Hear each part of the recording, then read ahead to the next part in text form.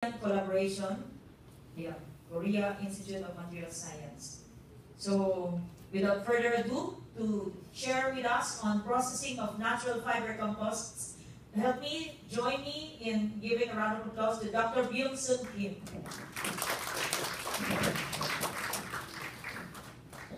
Well, hello again and good afternoon. My topic is processing of natural fiber composites. As is well known, the composite is composed of matrix and reinforcements. Reinforcements are composed of various fibers, including natural fibers. Matrix, you can have all kinds, including, well, if I divide them into two areas, one is thermoplastic, the other may be thermoset. And depending on how you process them, you can have a good composite with these two in combination.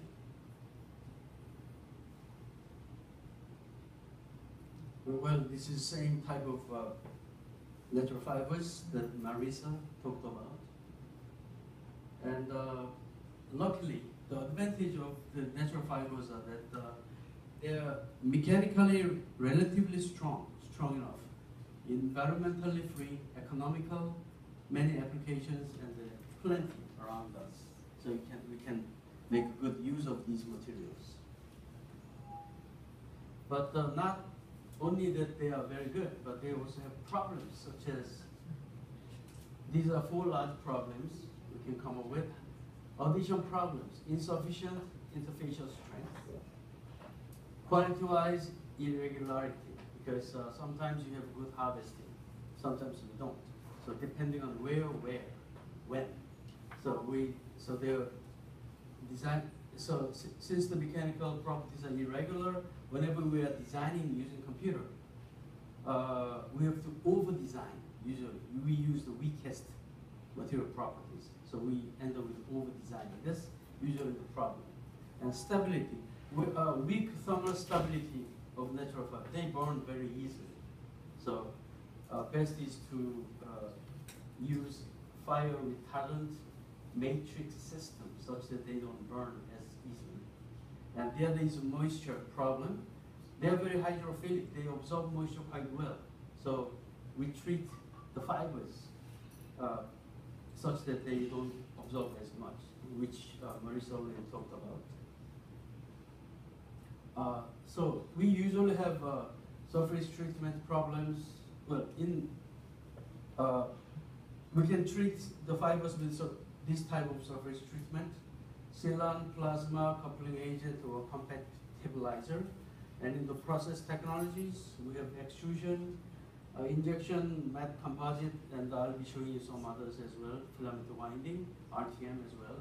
However, all of that, you end up with an expensive device, additional steps, more time, organic solvents, cost up, short fiber reinforcements.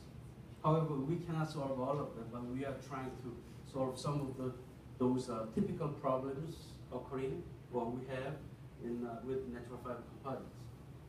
As for the process technologies, there are several, such as extrusion and the injection technology, which are very well known. Rtm, resin transfer molding technology, which we have talked about this morning and this afternoon. Press molding technology, and the other may be filament winding technology.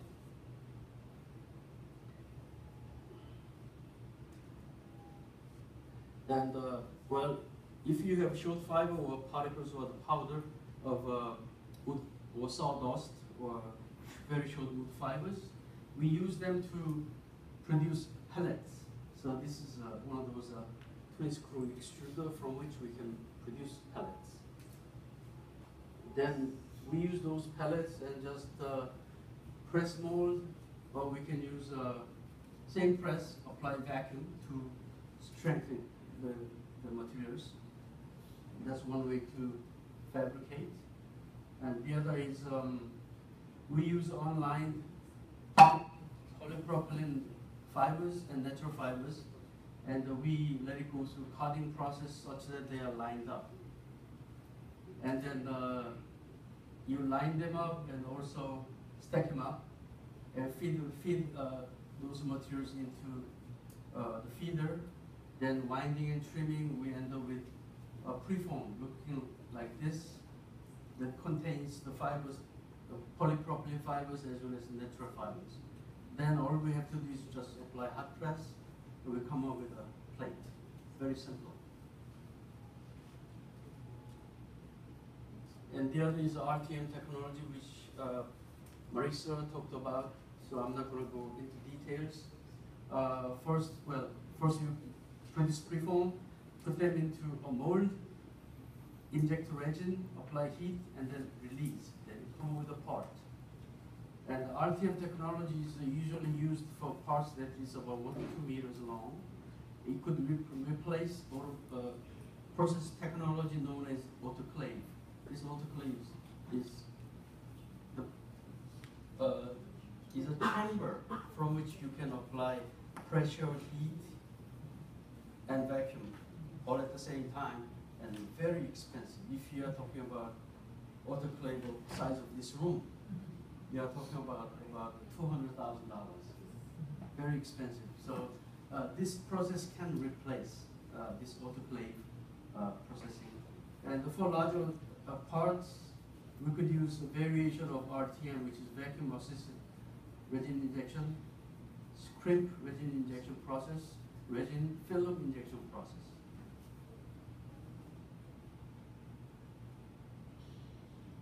And as an example, we have used our VARTM process to develop flat support fairing for Boeing 737. And this length is a little bit over 2 meters.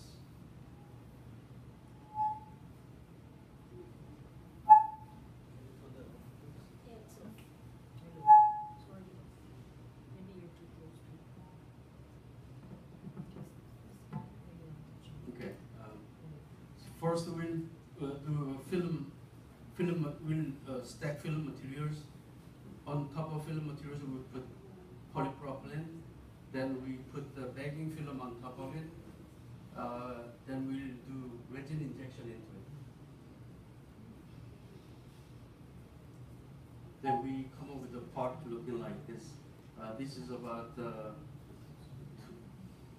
2.1 meter in length and maybe 1 millimeter in thickness. And Marisa can lift it with one finger. Yes, we saw. And these are other applications with the Rtm technology. Boeing 737 tail cone, rear door of armored vehicle, 3-dimensional beam.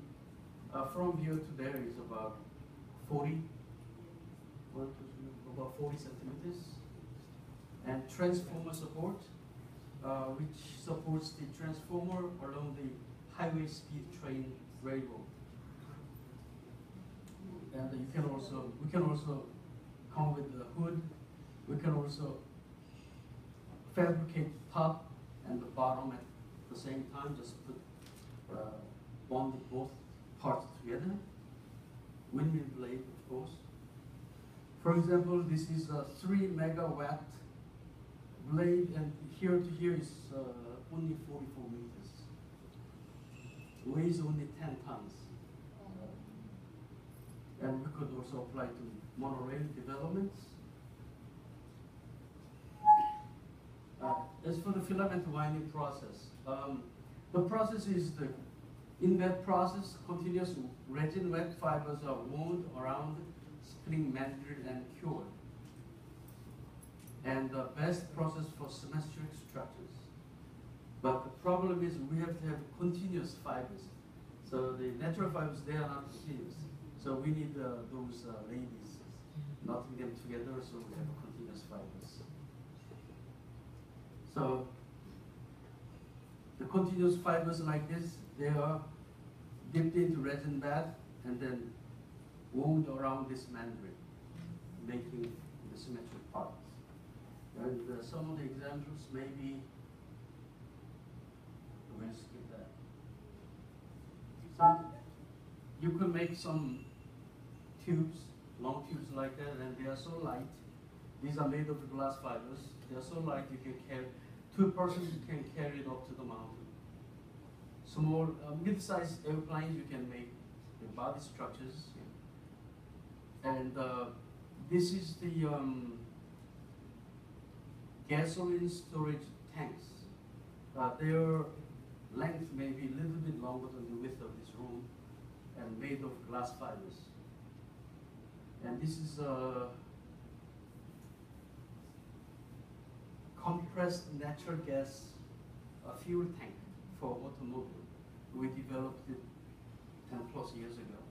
And this is another spherical, near spherical vessel, carbon fiber, of course, and that is used to launch Korea satellite a few years ago.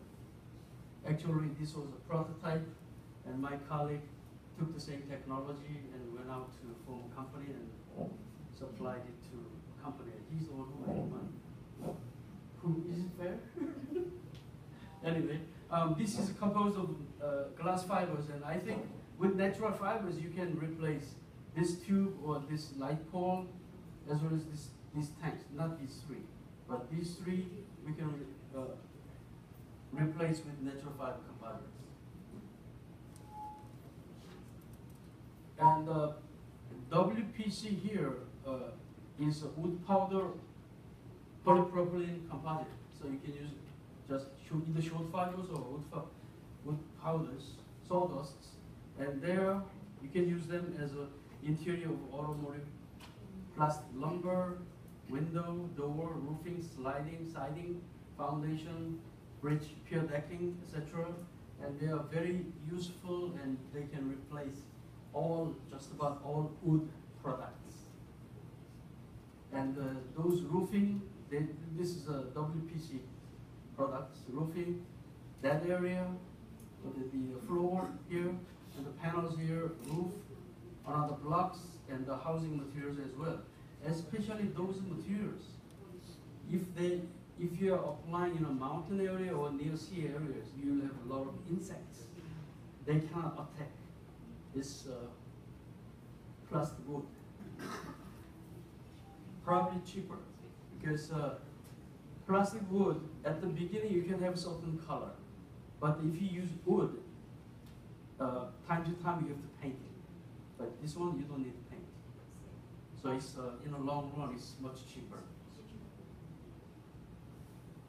Well, I tried to make it short. Thank you very much.